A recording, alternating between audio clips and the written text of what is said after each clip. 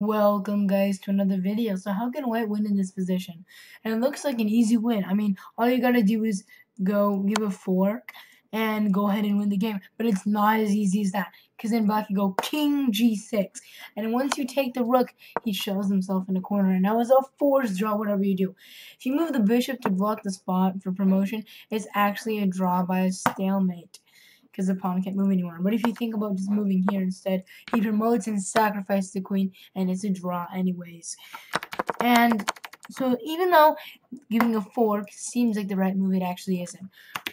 But white actually does king f7. Let me show you why. Now black obviously want to avoid getting forked, so he goes rook h1. Big blunder, because then you could go e4, giving a check. Only one move going here, and then bishop f6, one move, and then after g4 it's a checkmate, as you can see.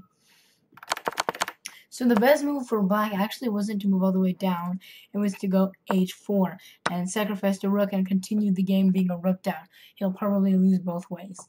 If you're in these situations, it looks tempting to go for a fork, but always look for the next following moves, because then black could shell himself into a corner and actually make it a draw.